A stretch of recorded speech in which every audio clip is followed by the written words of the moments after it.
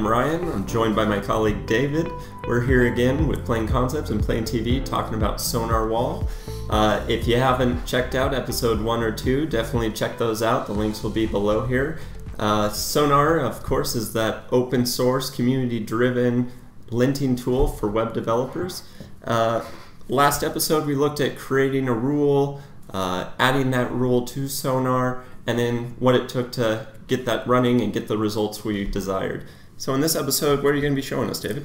So in this episode, we are going to improve our previous rule. So if you didn't watch the second episode, just comment that in the second episode we did a quick rule, okay, using the wizard, and this rule just was checking if that all the requests we do in our website is inside our domain. Okay, so in this episode, what I want to do is improve it and allow third-party requests or requests to another domains, because I don't know, maybe we have a tracking or an analytic API, and we want to allow that API to work in our website. That's true. So we are going to show today how to allow that. Okay. Okay. So this is what we have in the previous episode. Just a quick reminder: we have a metadata with information about our rules, and then we just create a couple of events. One for the target when we start fetching the target, and the other one when we start fetching the other things. Mm-hmm. Okay, and when we fetch the target, we store the current domain, and when we fetch the other thing, we just check if the domain is valid. Yeah, and as a final step, I think we added in the ignore one of the connectors. Yeah, we also talk about the test, how to create the test, and also how we can configure the test. So in this case, we ignore one of the connectors. Yep, perfect. Okay. So we are going to start just right here. Okay. So the first thing we want to do is like allow external resources. So in our sample page, we have this URL. So we want to allow that URL, for example. Sure. Okay. So to do that, we just can create here another variable. Okay, this is going to be valid URLs. This is going to be an array of string. Okay.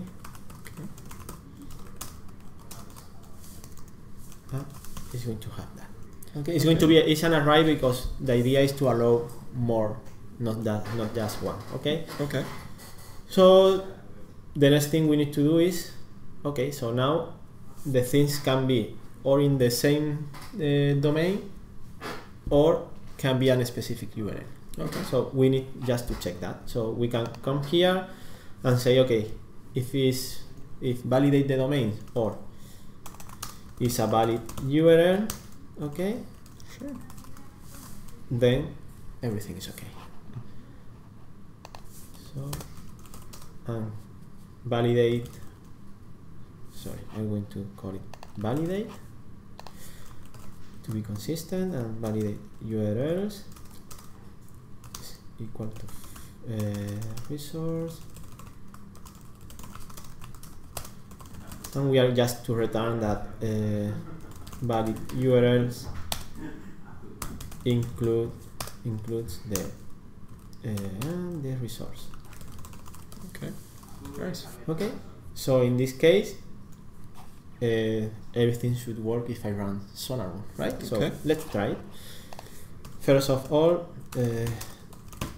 yarn build.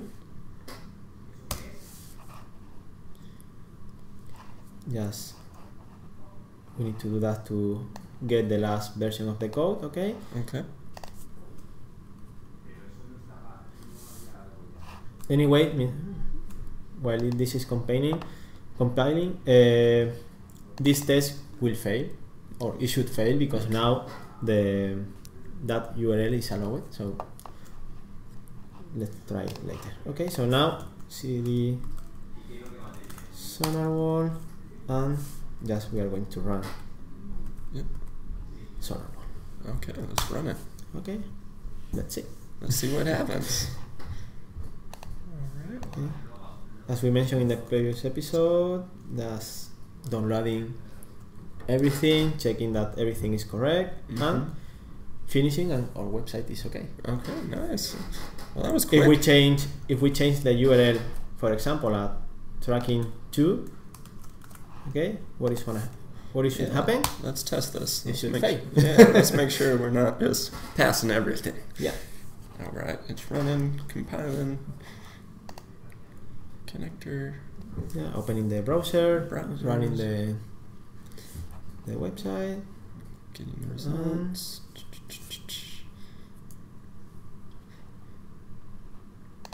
Almost there. Almost there. Yeah, I don't know why it's taking so long. Let's see what happens.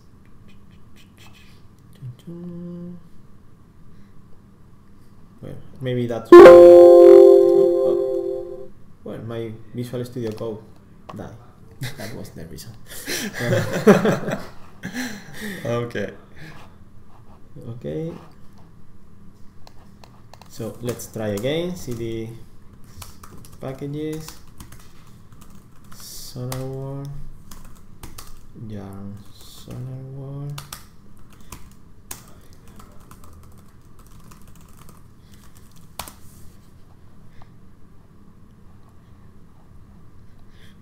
Okay, let's see this time. Let's see this time. Okay. True account of development here.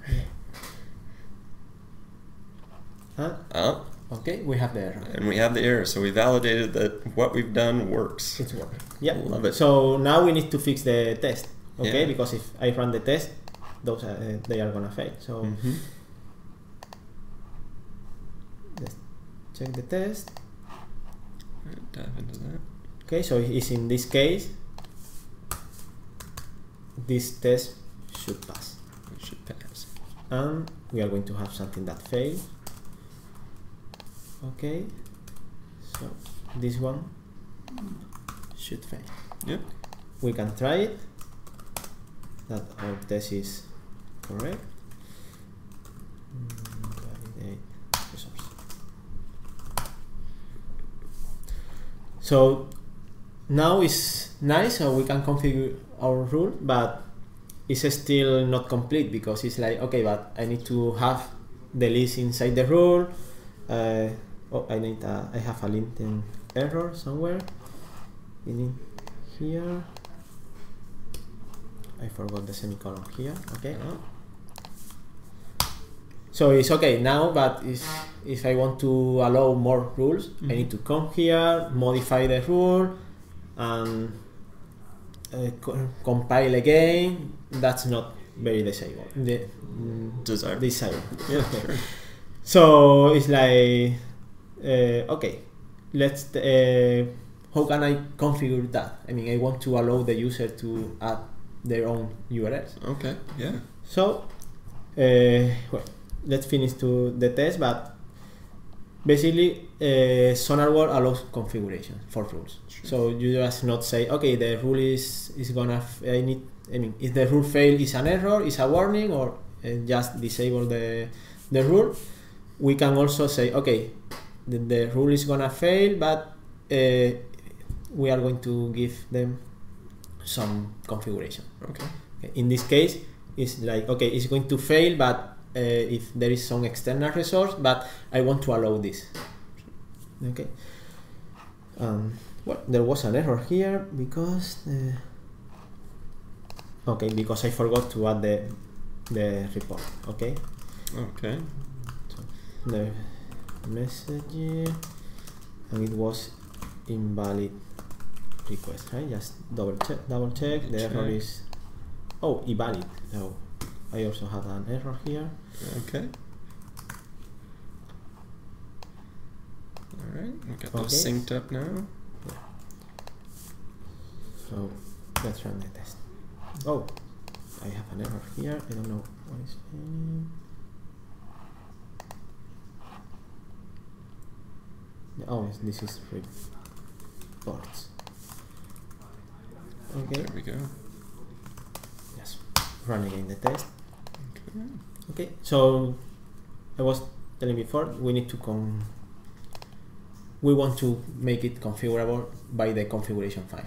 Okay, so to do that, we have access in the context to a new variable that is context.ruleOptions. Okay, so here we are going to have all the configuration for the rule. Okay. Also, before start doing this, we want to give an schema that what the rules support and or not. Yeah. Okay, so we need to go to the metadata and do something like, okay, so properties. This is a JSON schema. Okay, so any valid JSON schema can be here. So the property is gonna be valid URLs. Okay, and this one is going to be type array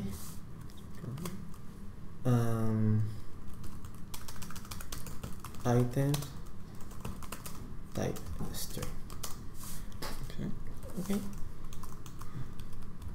And here the type is going to be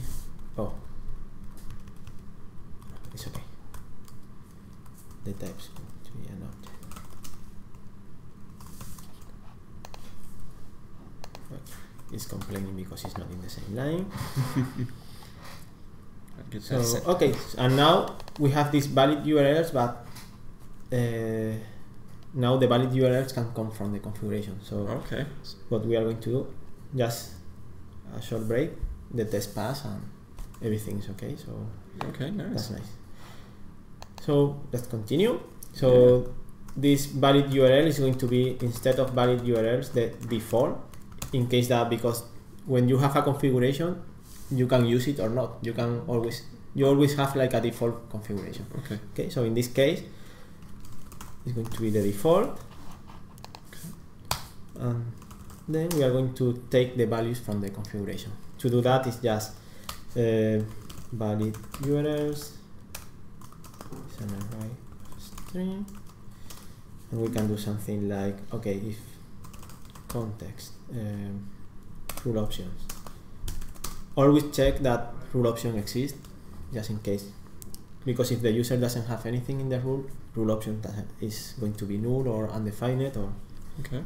Okay, so context rule options, not, we call it valid URLs. Mm-hmm. If it's that, we are going to use it. So okay, if not, we are going to use the default. Okay, so right now, if we don't touch anything, everything should work as before. So we are going to run the test again.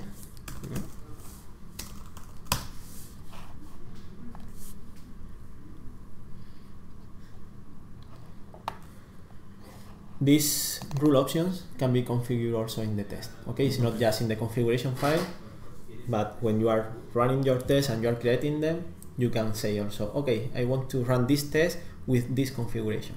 Okay. Okay, for the rule. Okay. So let's wait a few seconds. Mm-hmm.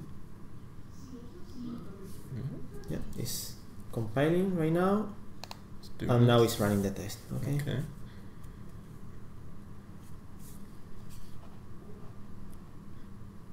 It's running. Yeah, it's running.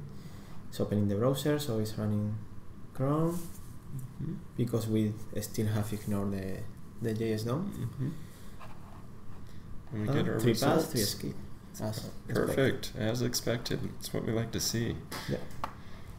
Okay. Anyway, if someone see an error, it's just because of the threshold. Okay. In this, just you need to create more specific test. Okay. It's okay. So if we want to configure the test, okay, it's like, okay, I want to run, I don't know, for example, we are going to run this test. Okay, test 2 array full test equal to this one. Okay, but oh, this is fail. And we say, okay, now we want this test to pass. Okay, so what we are going to do is remove the error and say, okay, use test 2. Also rule options.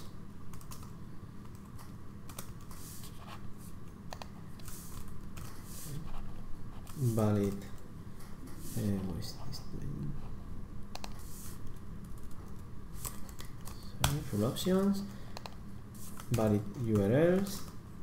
We have here this URL. Okay.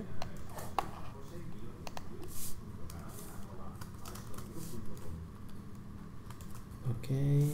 Just let's remove this in error. So now the test. We are going to run the test again, and it should be okay.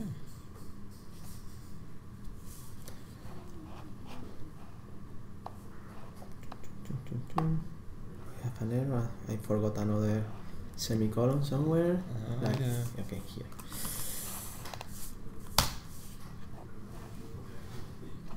There she goes. Okay, so remember, those rule options are going to be here. So instead of using the default valid URLs, that is just tracking.js, he's going to use the one we are using in the configuration, that is tracking2. So this test should pass. Okay. Okay. It's still working on it. It's compiling. Okay. Let's see the result.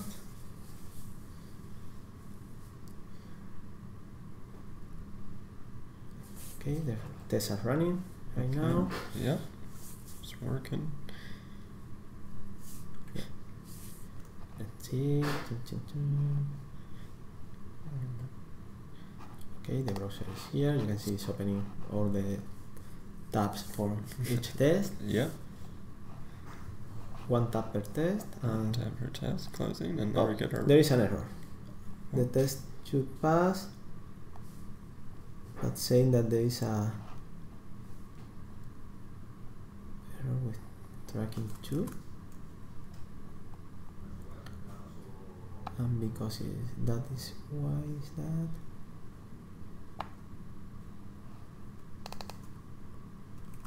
Oh, because this is incorrect. Okay, there was an extra I. Oh, okay. No problem. Yeah, in the configuration. So okay. Okay. No worries. Things that happen.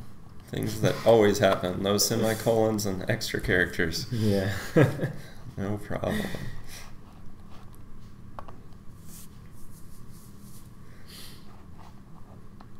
Okay, working through. Shouldn't have any errors this time. Hopefully. Hopefully. Okay. Let's see. Churning through it. Sonar's doing its thing. Yep. While it's doing its thing, I'll just mention, be sure to check out the website. They have the cutest logo, Nelly the narwhal. Nelly the narwhal. Yeah, it's really cute. Very cute. Very cute. Okay, so now the tests are passing, so looks like it's working, but it's like, okay, but those are tests, let's try it in the real world. Yeah, okay? Let's go do this in the real thing. So let's go to my gorgeous website. Just beautiful. Yeah, so instead of tracking, we are going to have tracking2. So if I run Sonarwhal, it's going to fail. Okay, if I don't change anything.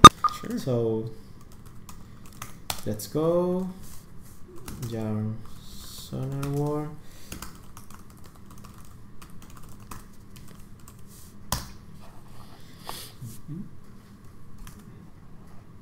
So this need to fail because it's not configured right now. It's using the default configuration. So going to fail. Open meantime the configuration, and you can see the error. Yeah. So you say, okay, so how can I configure the rule, because Until now, I just see error, off, warning, but anything else. Sure. So it's easy. We just create here, modify and put it like an array, and now it's like the configuration. In this case, it's valid URLs. Okay, so URL and the URL that we are going to copy paste from here.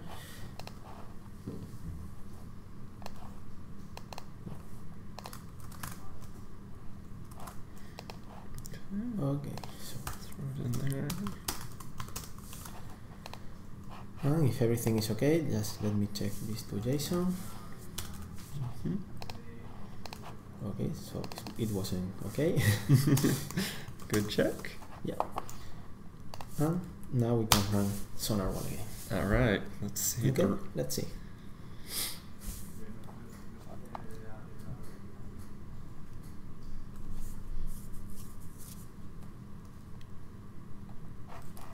Everything is correct now. Beautiful, beautiful. So now you have your rule. Your rule can be configurable, and I think that's all we